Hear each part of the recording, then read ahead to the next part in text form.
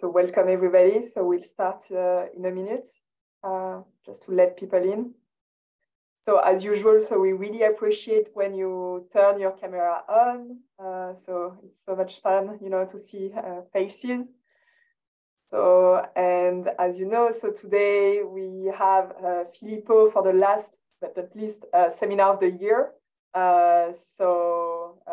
Filippo, you shared your slides, and Sharon Belenzon from Duke will discuss the paper. Should I go on? Sure. Okay, so the floor is yours, Filippo. Perfect. Well, thank you very much for accepting the paper to the seminar series. It's a pleasure to be here. This is joint work with Team Simcoe that is here, and I'll take all the difficult questions later. And feel free to interrupt me if you have questions during the talk, and if I'm a little bit late, I'll defer them at the end. And thank you, Sharon, for taking the time to discuss the paper. So this is a work using census data, so usual disclosure that the paper does not represent the view of the census, but only our own views on the question. So the motivation of this paper is quite simple. We know that U.S. corporate sector is very important on R&D. About 3/4 of U.S. R&D is done by U.S. firm. Now, there has been debate and a kind of concern over the last 20 to 30 years about whether U.S. companies are maybe becoming kind of too conservative in the way they do R&D. Now, there is a lot of good research about it, some actually from the discussant himself. But I think a way to kind of visualize this potential concern is that if you take total R&D, which is what we do in the figure, performed by U.S. corporate sector, divided between research and development, which we're going to define better later, essentially what you see is that, development is a much bigger portion than research. And more importantly, if you look at dollar value, development increase, essentially, it's represent a large part of the increase in total R&D. Now, this question and other question are all related to the more fundamental question, which is how do company kind of decide how much R&D to invest, but more importantly, how does the composition affect it? And the problem with this type of question is that we don't have a lot of very good micro data to kind of examine this question directly. And so that's kind of a constraint to our ability to kind of improve on that. So in this paper, what are we going to do? We're going to try to tackle this question, at least one aspect of this, by examining essentially how companies adjust their R&D investment when they're facing a negative financial shock. So the basic empirical setting is going to be essentially the one of the 2008 financial crisis. And we're going to essentially study companies that enter in 2008 with a relatively large amount of debt due, under the assumption essentially this company will be at the margin more likely to cut R&D. And what we're going to be interested in is not only to understand whether they do cut R&D and how big is this cut, but to understand how does the composition of R&D changes around these events. And the reason why we're going to be able to do this in this paper is that we're going to use census data. In particular, we're going to combine data from two surveys of the census that allows not only to measure kind of total R&D at the firm level, at least for the firm in our sample, but we're going to be able to break down R&D in different subcomponents. The main one in the paper we're going to discuss today is essentially research versus development, but we're also going to mention other breakdown both in this presentation, and there is kind of more material, obviously, on the paper.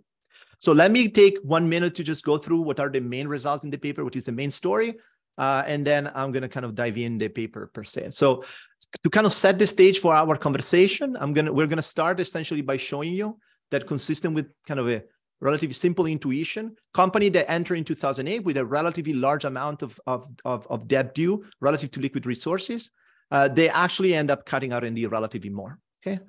Now, we're going to argue this effect is large. This is mostly concentrated on a cut in 2008 that end up persisting in the short run. We're going to then start the composition exercises. And to start, what we're going to do is we're going to try to answer the question, which is how do companies actually materially cut R&D?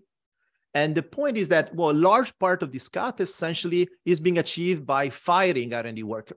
So employment adjustment is really important. About 2/3 of the cost decline is essentially a decline in labor cost. And we're directly also showing that, they actually are cutting kind of R&D worker. Kind of consistent with the idea that R&D is a very labor-intensive activity. We're going to then essentially examine what we think is the main question here, which is how does the composition of project changes? And what I'm going to show you there is that essentially the cut in R&D is mostly concentrated in research, both applied and basic. And development essentially stays kind of mostly unaffected. We cannot rule out that there is some small decline in development, but at the very best, this is one order of magnitude smaller than the decline in research. We think this result kind of begs two questions we we're going to examine later. First of all, why do companies essentially cut research but not development? Obviously, there is a variety of answers that we can propose, and we'll come back to this later. But essentially, what we argue it's important in this context is the role of technology competition between firms. And in particular, what we're going to argue is that our results are consistent with a model in which investment in development are actually highly affected by the behavior of peers. So essentially, companies invest in development to try to keep up with competitors. And that force is less important for research.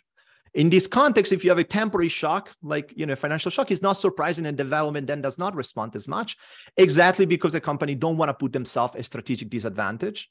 And consistent with this story, what I'm actually going to show you is that on top of this, development will actually tend to respond to a kind of expected cut from the side of competitors. Exactly consistent with this idea that technology competition can be important to explain this.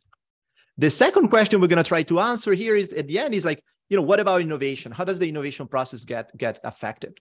And here I'm going to show you on the one end that we don't see a lot of decline in patenting around these things, but we're going to see a big decline in quality. The way we're going to rationalize this later is based on the idea that this is not a kind of a uniform shock to R&D. This is mostly, as I just mentioned, a shock to research, much less so than development. And so what we're going to show you later is that indeed development turned out to be much more important essentially to predict patenting than research. And therefore, it's not totally surprising in light of this, that when you have a shock that essentially affects mostly research and not development, patenting overalls appear to be stickier. However, that doesn't mean the innovation does not get affected. Indeed, the quality actually tend to deteriorate in the medium run. Okay, so this is kind of broad kind of, I think, takeaway from the paper is that when we think about large shock, we need to think about the quantity of effect, obviously, but also the quality is important. In this case, we show that research can be potentially more sensitive to external shock, and this essentially has implication for the type of innovation output we see in the economy. Now, if we don't have any kind of question here, let me go through the data, which is an important part of this design. So as I said, if you use traditional data, it's kind of very hard to understand the composition of investment. Think about Compustat R&D data or patenting. Now, what we're able to do this year is that we're going to put together two surveys of R&D that essentially the census has conducted over the last few decades. There are three important elements about this data that I want to point it out. First, as you can see from the slide, the survey CERD, which is the older one, changed in births exactly around the financial crisis, which is exactly our time of the study. So is that a problem for us? The short answer is not really. And in particular, what we're going to show you, the basic reason for this is that the new survey, births, is not a completely new survey, but it's essentially an extension of the old one. So for the core question in CERD, which are the one we're going to examine today, essentially they're going to be kept kind of consistently measured across the whole survey. The second point here is that, again, one important feature of the census survey, and this is common across a lot of surveys of the census, is that the sample is not essentially a panel per se, but it's a repeated cross-section. However, the probability of being sampled, it's not independent on size. Actually, large companies tend to be sampled a lot. And when you look at a very large company in the US, in particular if R&D intensive, essentially they're going to be sampled with almost essentially probability 1. What does it imply for us is that for this large company, we can actually observe a panel of information. So we can see actually how within a company R&D changes over time. And just to be clear up front here, as it's going to be clear later why, we're going to actually focus on a subsample of our data that match with Compustat, and we're going to look at companies that essentially surveyed at least both in 2007 and 2008. The third and probably most important part of the data is that this survey, unlike, for instance, Compustat, does not just measure aggregate R&D measure, but also kind of measure the quality, the underlying composition of R&D. In this particular talk, we're going to focus a lot more about the difference between development and research. So let me take a little bit to explain what are these. So the general definition of development, which is also that definition that essentially people using answering this survey will see, is that development is essentially a systematic use of research and practical knowledge to produce new and significant improved goods, service, and process. Versus research, the main focus is on the creation of new knowledge. Okay, so the basic one, another way to think about this is that kind of development builds on current knowledge. So the level of technology risk is actually relatively low. Versus research is trying to build some new knowledge. And therefore, we're doing things that we did not know how to do it, in which kind of there is obviously a large technology risk involved with it. Now, another aspect when you think about research is the commercial application. So another breakdown that we're going to use today is that you can categorize research in applied and basic based on whether the research itself is essentially as a very specific commercial application. Think about the development of vaccine versus is more like kind of a broad technology that could potentially have multiple commercial applications, but doesn't have one specific now. Okay.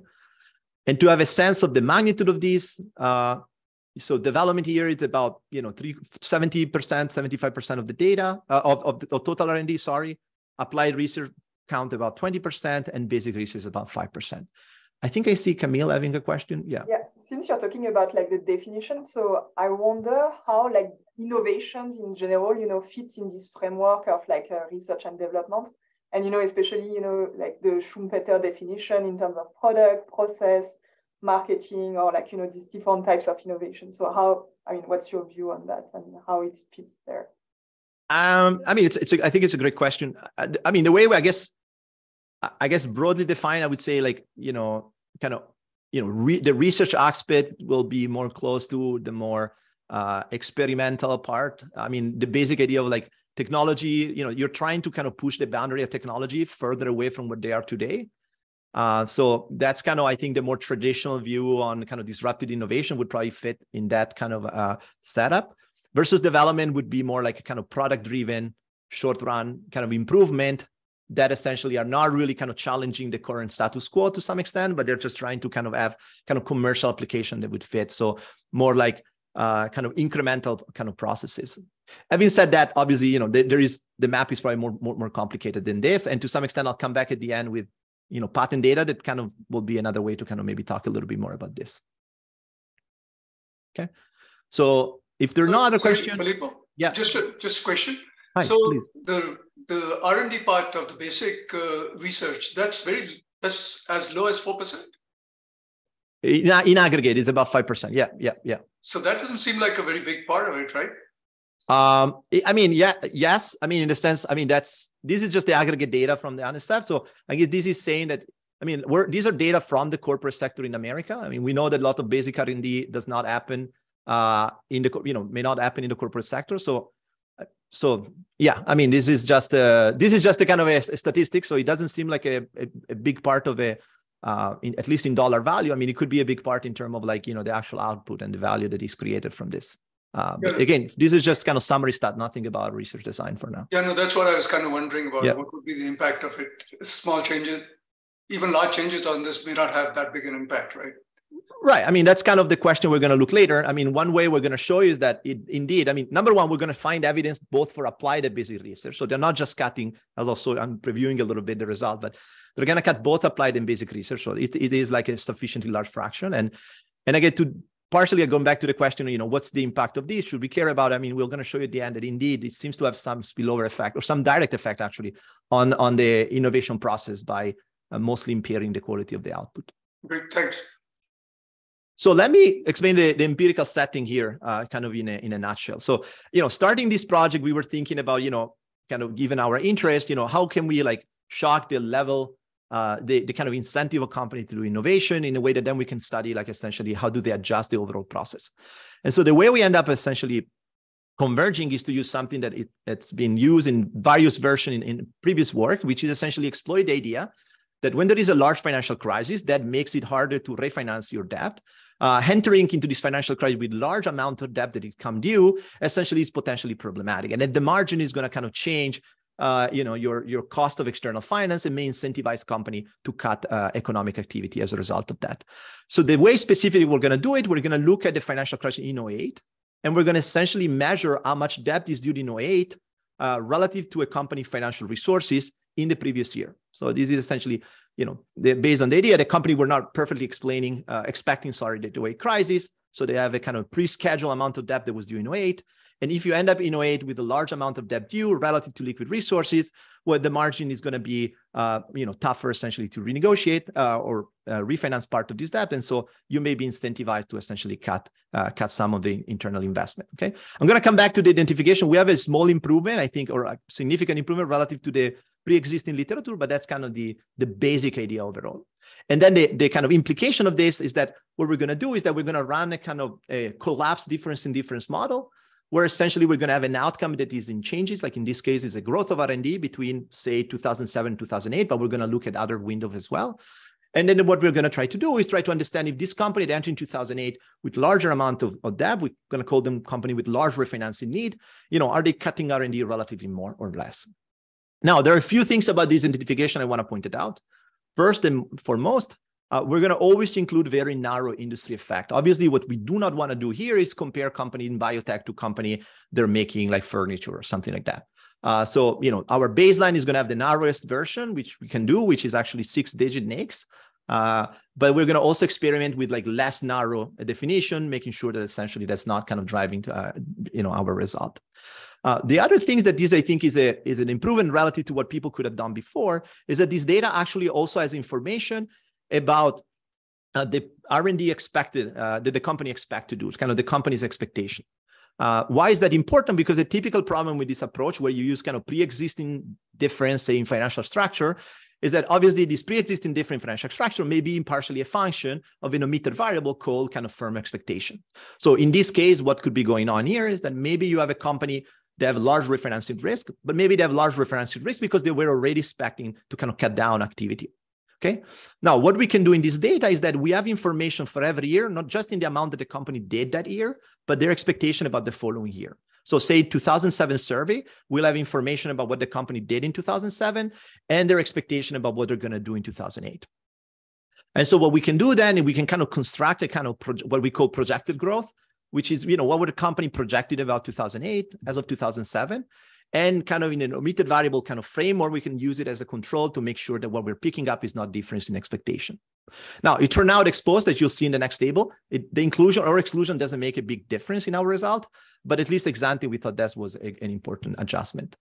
And, we're going to also use flip control, ideas, difference in kind of profitability, level, size, and R&D intensity. And we're going to try a few other things later. Okay. So let me explain the baseline. So the baseline, we're going to start by looking at total R&D, and we're going to look at R&D growth between 2007 and 2008. Okay. What do we show here? Essentially, this is kind of building up our empirical setting. We're going to show here, what we show here is that consistent with our initial intuition, company that had large refinancing need in 2008, they end up cutting R&D in 2008 relatively more. Okay. The magnitude here is that one standard deviation refinancing need leads to about 8% reduction in the amount in the R&D growth over the same year. And the inclusion of our projected R&D control as well as the firm control does not significantly affect our result.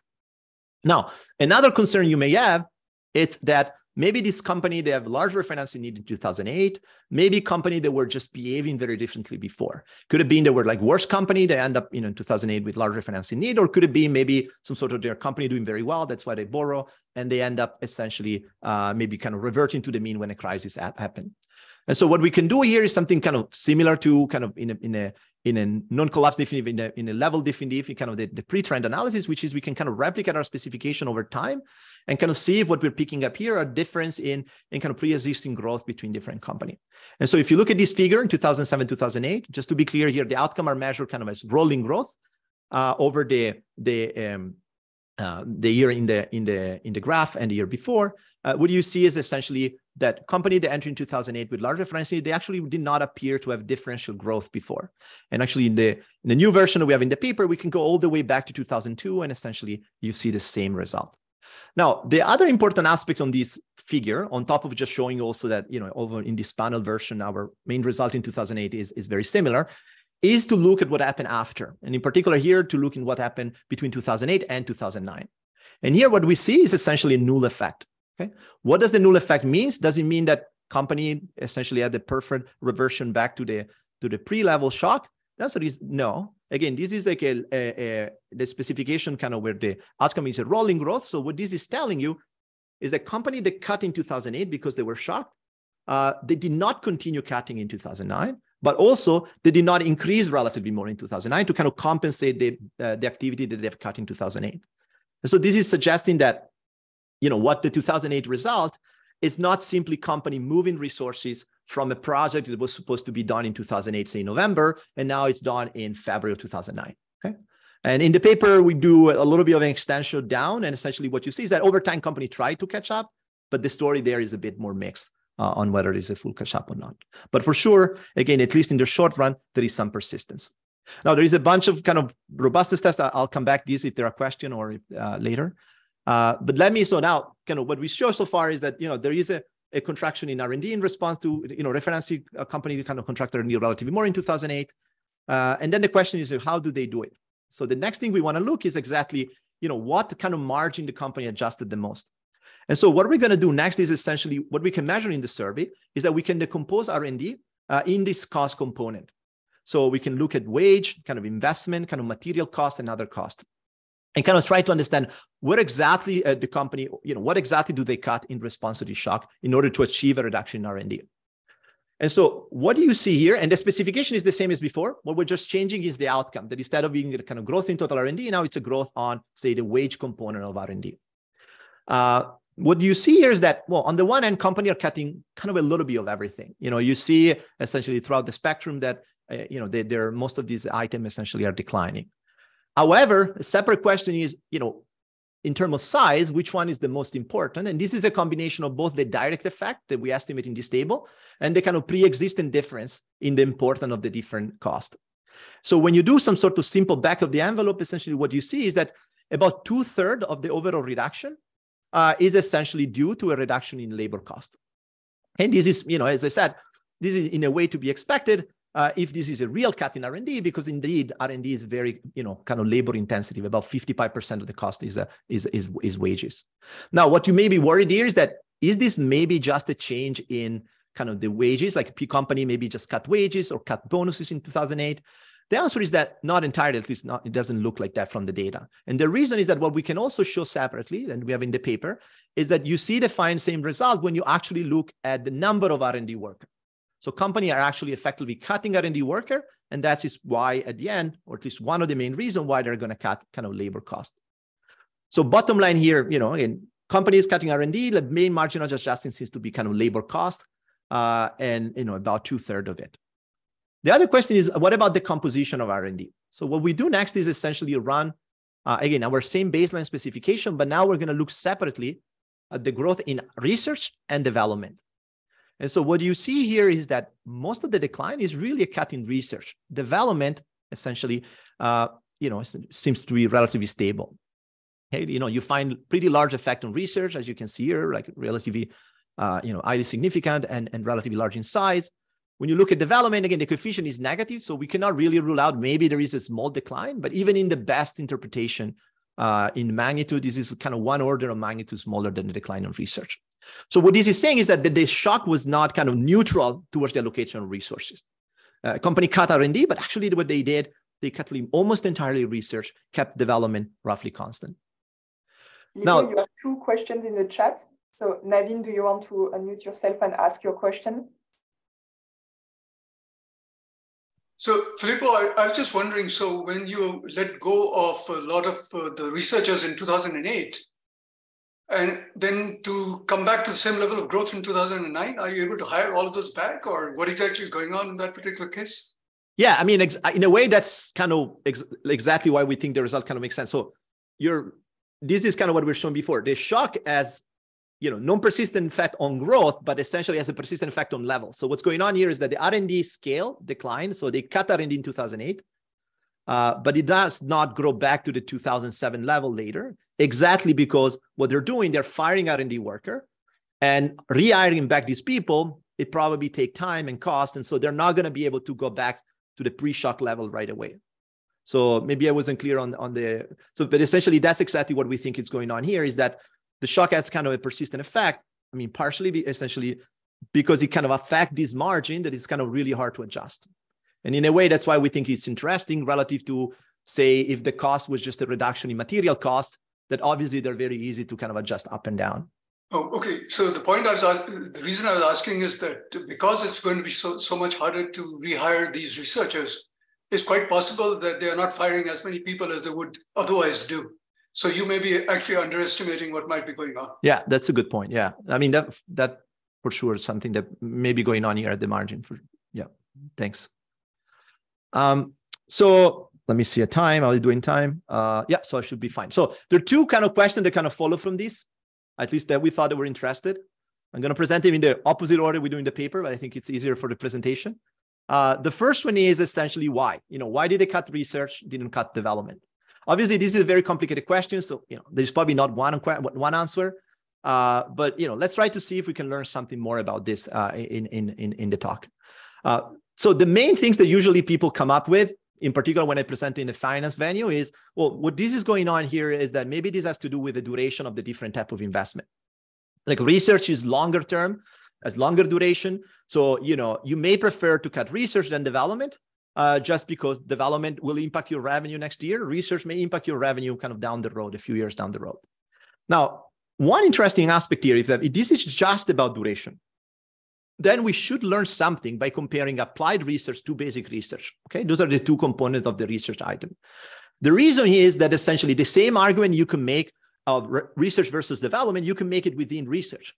Applied research by itself is essentially much more shorter duration than basic research. We don't have very hard to get exact evidence of the difference duration, but essentially the same argument kind of should apply there. So therefore, it's what companies are doing is simply, we're going to sort all the project based on duration. We're going to cut the one that are longer term. What we should find is that the elasticity we estimated should be larger for basic, or maybe completely entirely by basic relative to research. Okay, is that what we see in the data? The answer seems to be not really. So what we do here, again, same specification, just the outcome now would be basic research in column 1 and 3 and applied research in column 2 and 4, again, with the same kind of growth rate outcome that we discussed before. And so what you see here is that you see an effect on both. So companies are cutting both basic research and applied research. And if anything, the magnitude is in the same ballpark, but if anything, it's a bit larger in applied research. Okay. Again, this seems at least, kind of inconsistent. What's simply going on here is that they're just going to cut the very long duration project.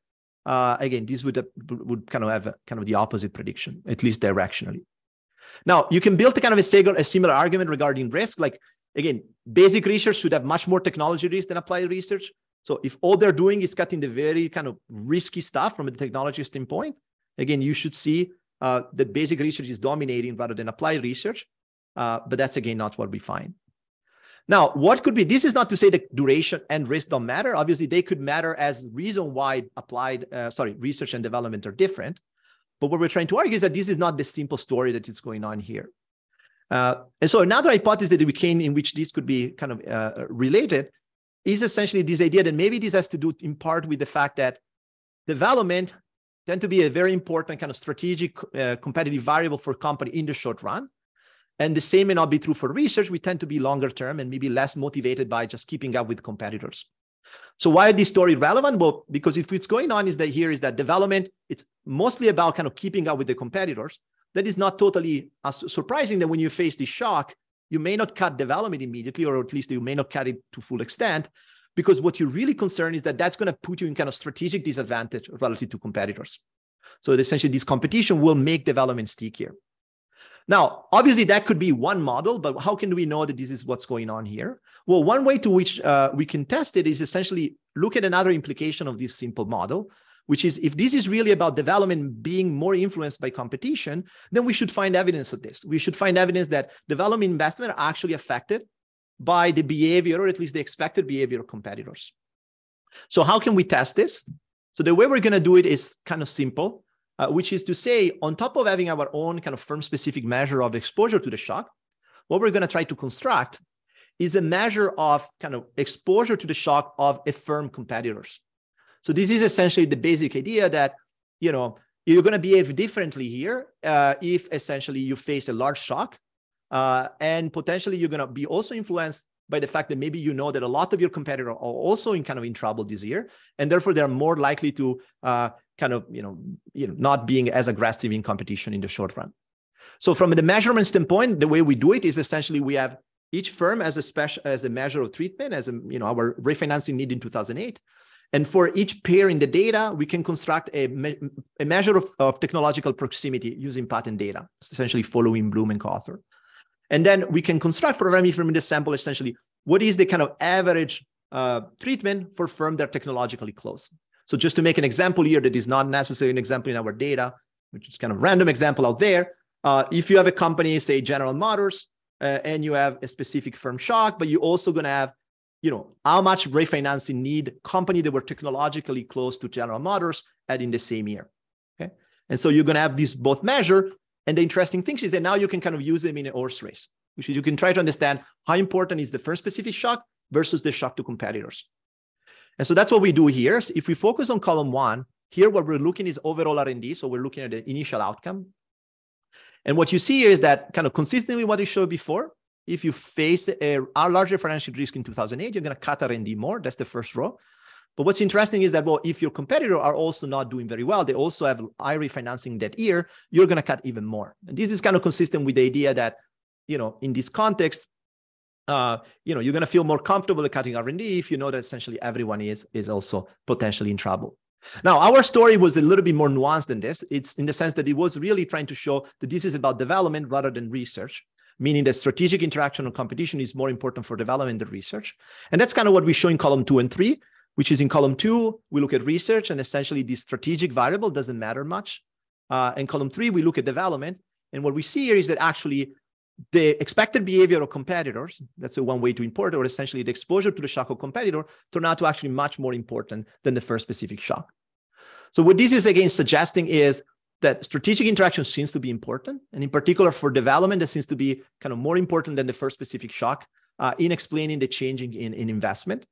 And this is kind of consistent with the idea that, potentially the reason why we don't see much response in development is that development is essentially influenced much more by the strategic kind of competitive forces that kind of force company to keep it more stable in the short run.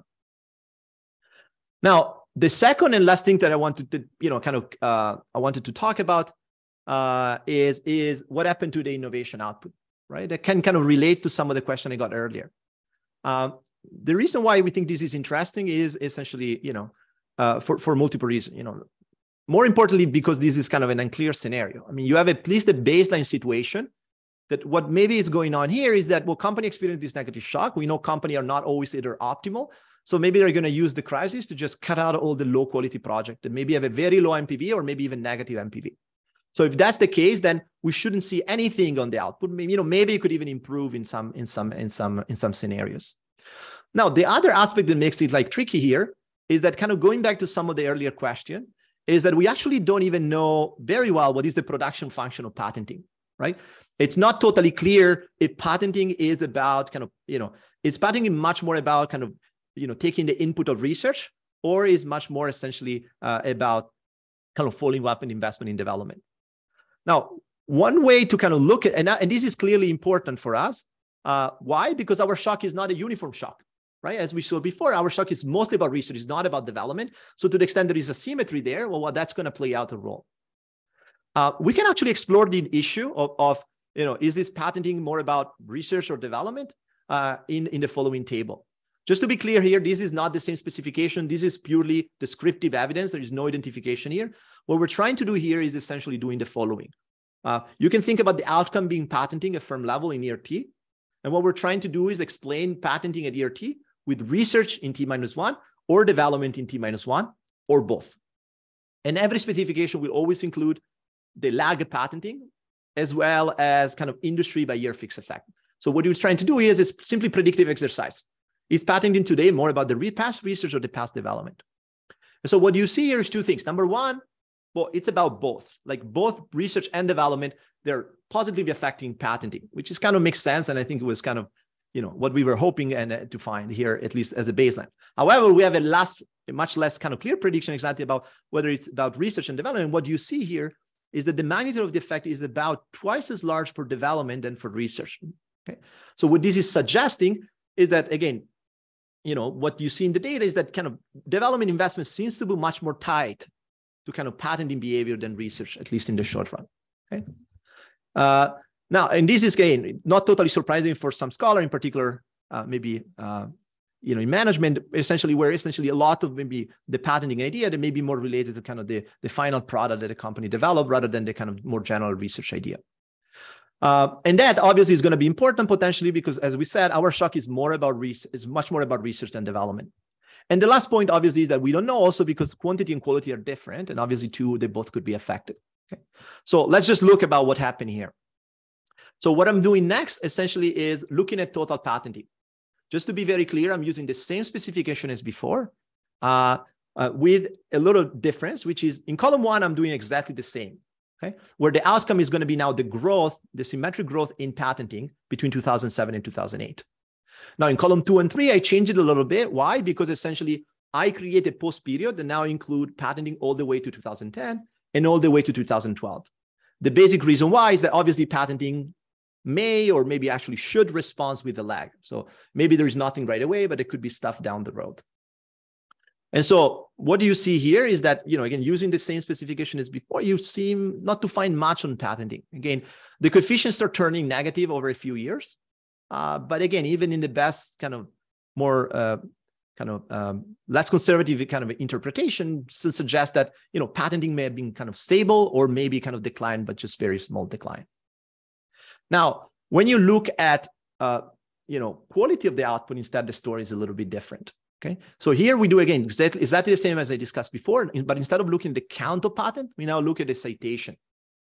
Okay, and what you see here is that, well, immediately there is not that much. Again, we think that makes sense. Again, we think about this almost as a placebo to some degree. We don't expect the quality to change immediately as the shock happened in the same time. But when you look at quality over time, you see some deterioration. So again, these results seems to be consistent with the evidence we've seen before, which is like, this is not a uniform shock. You're affecting R&D, but you're pretty much mostly affecting research, much less so development. And so essentially, to the extent that patenting are really proxying that later part of the R&D process, then it's not totally surprising that total patenting may not change that much. But again, that doesn't mean that essentially the quality of the input, the output is unchanging. And that's what we kind of see here, that there seems to be some deterioration in the innovation output. Now that you have like 3-4 minutes left. Yeah, so I was about to conclude, so I have plenty of time. I can do actually more than necessary. So what we try to do in this paper is essentially try to understand how company adjust the composition of R&D in face of a large negative event. What we show here is in 2008, company characterized by large referencing risk, they end up actually reducing in R&D investments significantly. This contraction happened mostly in research, both applied and basic, and essentially development was largely unaffected, or at least very minorly affected. And in terms of, in company achieved this mostly by firing essentially R&D worker, which represent about, and the labor cut essentially represent about 2/3 of the adjustment. What do we think are the key takeaway of the paper? Number one, I think, this is kind of making the point that can be true also outside R&D, which is, when you think about like kind of shocks to financing, or it could be other nature, it's important to think about both the size of the effect, but also kind of the direction. How does the composition changes? And what we're showing with this paper is that within R&D, actually, what we seem to see in 2008 is that research was actually more sensitive than development. And that could have implication, as we show at the end, on the kind of path of innovation going forward. And what we also try to make the point is that, potentially strategic or competitive consideration could be important in explaining difference in response. And that's kind of what we were saying before. So that's it. I'm glad I was on time. And thank you very much for your attention, and looking forward for the discussant comments. Thank you very much, Filippo. And the discussant is Sharon Belenzon. So can you share your Thank slide? you, Camille. Yep. Can you hear me okay? Yep. And can you see my slides? Yes. Okay, great. So thank you. I need my glasses. All right. So thank you very much for inviting me to discuss this paper, and really excellent paper by Filippo and Tim. So it was a really great pleasure to read the paper and think about the issues. So what I'm going to do, I'll try to kind of give you my thoughts about the agenda, and kind of some main comments about the paper, and hopefully can leave space and time for many of us to discuss. I'm sure you have many questions. So I'll tell you what I find interesting. I'm not in the same field as you in terms of finance, so I'll give you maybe a different perspective. So what is this paper about? As you just saw, Filippo did a great job describing it. So I'm just going to kind of tell you what I understand, which is, I think, quite obvious now. What is the effect of financial pressure on corporate research and development? I think this is like the general kind of research question. And looking at the financial crisis of 2008 as the essentially empirical context. So the basic argument, as I understand it, is that as external financing becomes more expensive, R should be more affected than D because R takes longer to materialize, more uncertain, etc. So should be more sensitive to changes in the cost of capital. I'm going to kind of talk about this a bit in my comments, but this is, I think, one of the key arguments. What is really cool about this paper, and really I think this is the main contribution for somebody like me, is the use of new data from census on R versus D. This is amazing in my view. I always wanted to do this myself and I never got a chance. And I just think this is brilliant, and the authors should be congratulated for really pushing the research in this space forward. And the reason is usually, as I will show you in this field, including finance, as well as economics and strategy, and we typically use kind of outcome measures or more indicators like publications, patenting, how many scientists work in the firm. We didn't have access to this level of kind of dollar amounts. And this is a great way to move kind of the literature forward and revisit some of the questions that we've been asking with different measures. So as I mentioned, so the basic idea is you use 2007 level of liquidity or need for capital, position of the firm with controls, and use that as your treatment, as a treated group, and then see once the financial crisis hits, compare the behavior of those firms in terms of investments in R&D to the control. And what the authors find, I think quite convincingly, is that firms with higher exposure to the shock cut R but not D, unless the rivals are also exposed to the shock, and then we see the D also changes, so indicating that there is some kind of strategic complementarity in the profit in the profit function, I would say, in D. What is also really interesting, and this is the last thing that we saw in the presentation, is that the long-term patent quality decreases, which is a really important result in my view. So why should we care? So this is why I care. Everybody should care for different reasons.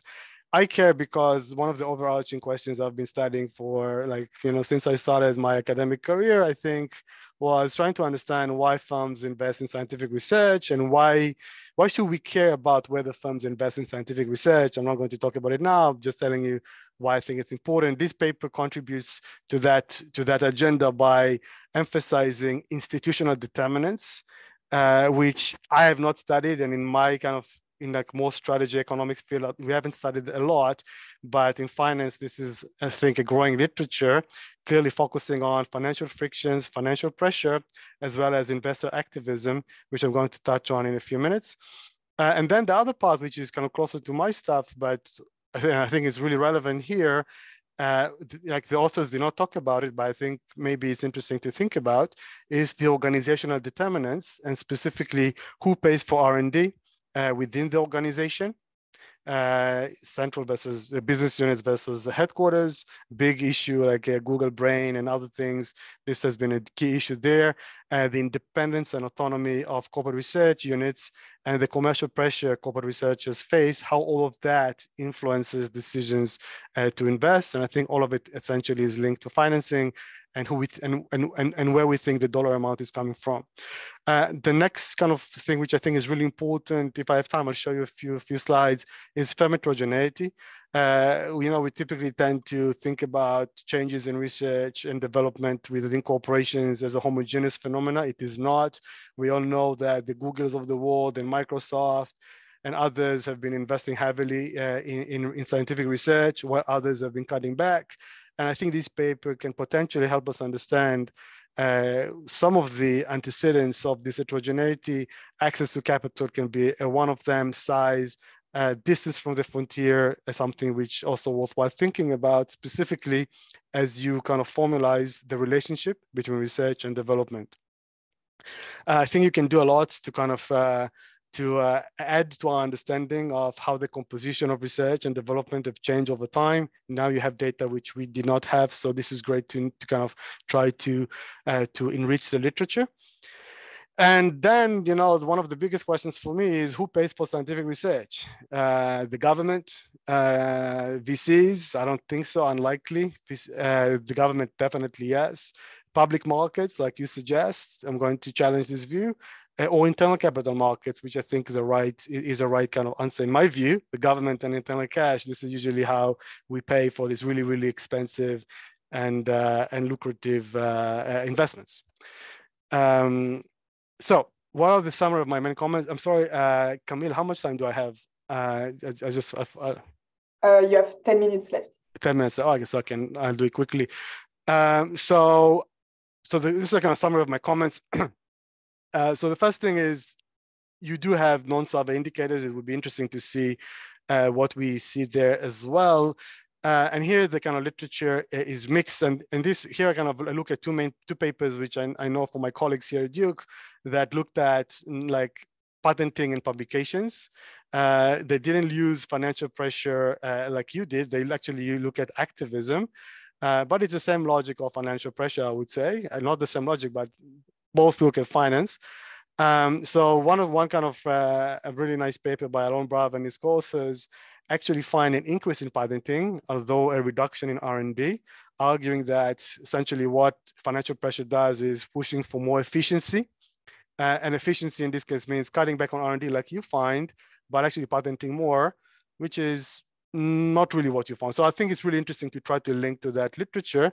And then there is a work in progress by my colleagues here in the accounting department, Fracotti and Vashishta. Sorry, I should delete it, Raul. Elia Fracotti and Raul Vashishta, who actually not replicate, but build on this paper by Alon and just look at research like you did. They don't have data, rich data like you, but they do find actually a reduction in publication, which is consistent with what you find. And I think trying to kind of really understand what is happening, what is going on, is really cool. And I'll tell you some of the thoughts I had. So what does liquidity capture? You kind of talked about it. I'm not very convinced that liquidity is a right measure. If you want something more exogenous, I would just use size. Firm size, smaller versus larger firms. This is something I can understand more in terms of being kind of something which is less endogenous at a given point in time.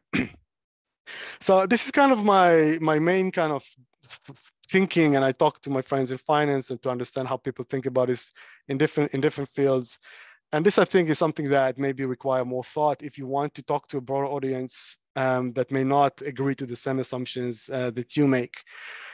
So I think the basic argument is that moral hazard and asymmetric information means that it's really hard to finance innovation by going to external markets. Clearly, we have VCs, etc.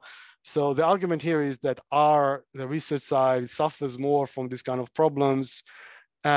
Which means that external financing is not the most likely source of funding for research. And if this is true, then why do we care about frictions and external markets if we don't really use external markets to finance innovation? So another thing which I want to point out is that the vast majority of research is performed by big firms, by big corporations who have lots of cash.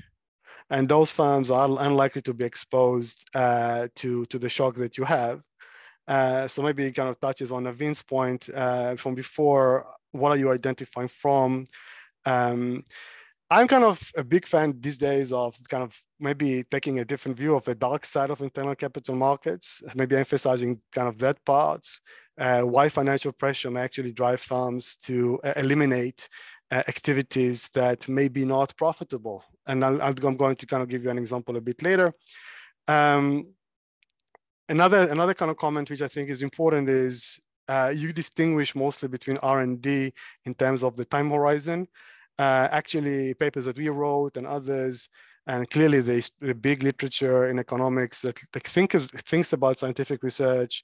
They typically think about scientific research as potentially being an input into D, not necessarily, but not thinking about these two activities in the same way in terms of their ability to impact profits. More, at least the way I think about it in our papers, D is an invention function. This is what drives profitability. R is an input into invention. And if this is true, then it would be nice to kind of maybe frame it a bit differently. And the last thing I would say about this kind of comment is the Great Recession also was a huge shock to demand.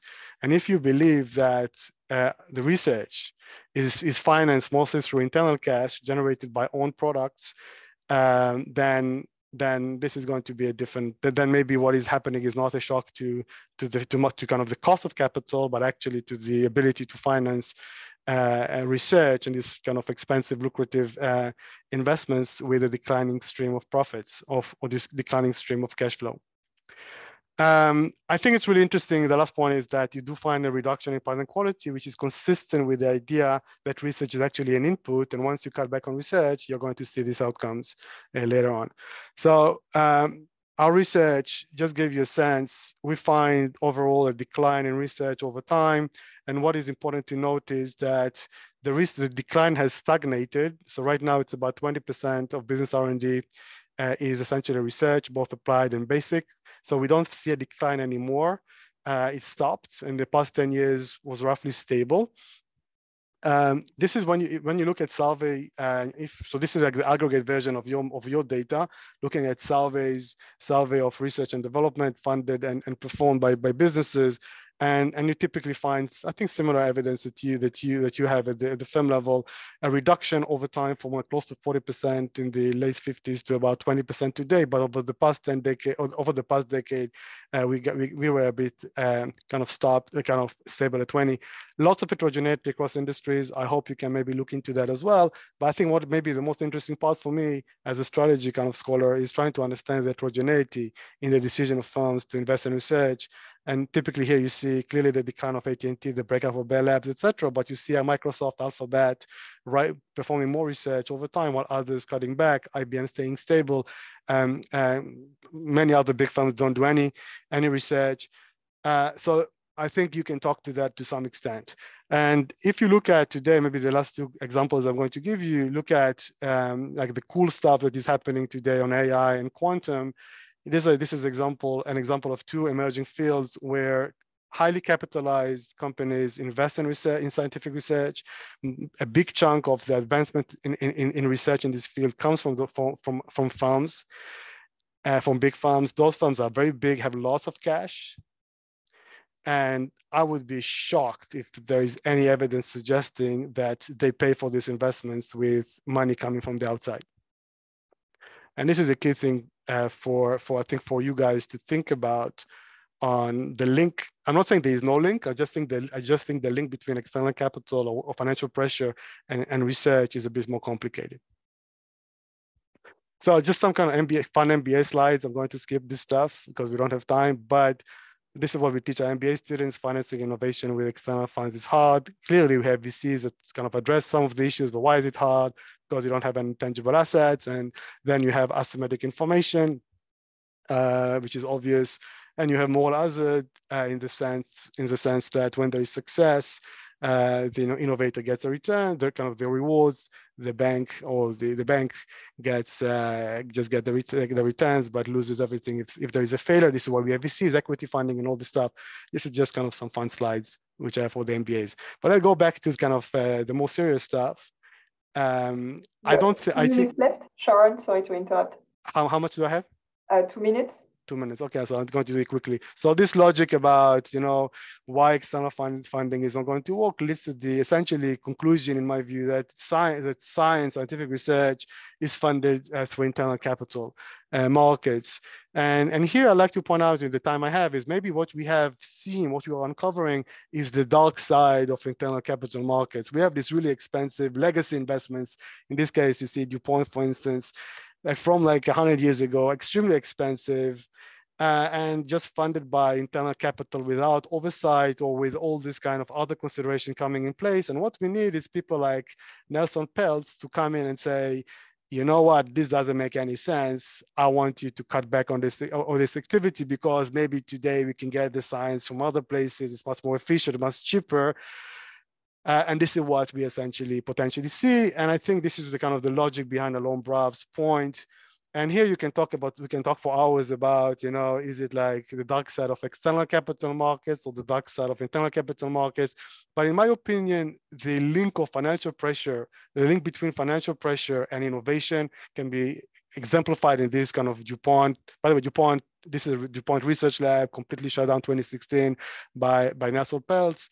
because of the arguments that some of you mentioned. Nothing here it's not about the cost of capital. It's simply about legacy investments. We don't want it too expensive. Let's get rid of it and get what we need from startups and from universities, and just focus on what we are good at, which is developing chemical compounds, production, marketing, etc.